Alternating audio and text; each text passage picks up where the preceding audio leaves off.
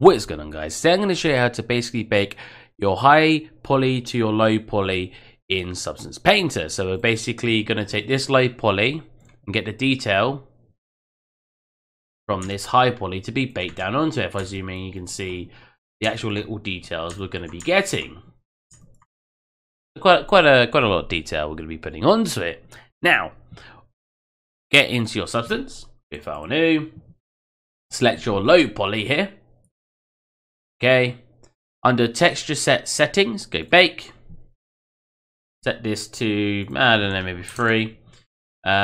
This is where you're going to add your actual mesh.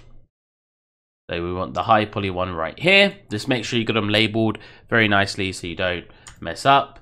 Now, I'm going to close that quick and just show you what we got. So I have very close detail here. So I have this bit here. Let's turn down. Is this I can show you. I have this part here pretty close to this surface, and I have this part wrapped around that's very close to the surface of something else, which means I'm going to probably want to keep this information here very low. I'll explain that in just a second. So let me reselect this. That's, like I said, about 3. So what this does is it's basically going to tell you how far away it's going to bake these normals. So if you had something really dug into your asset, you're going to need these relatively high to pick up that information because it's dug in really far, or if it's protruding really far. But if it's all very sort of, it's only going a little and coming out a little, you don't need this information very high because it doesn't need to pick up too much. So I'm going to keep it very low. And when I say very low, I mean a quarter of what it starts on, if I can write it correctly. There you go. Because I'm hoping if I do this, I won't have these bits here or bleeding their detail onto the other assets. And then I'm just going to click bake. Now it's going to take a while, so I'll just skip to the end for you guys and I won't make you wait for it in the video.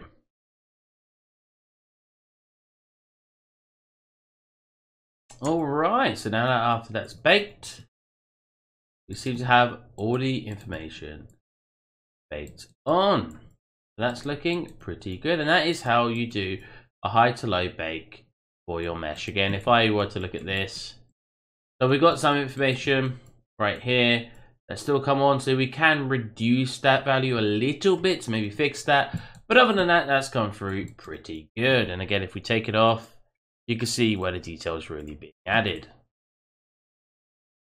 So add, yeah, that is how you do a high to low poly bake. I hope some of you may need to use this in the future, and I hope it helped a couple of you out. Have a good one, guys.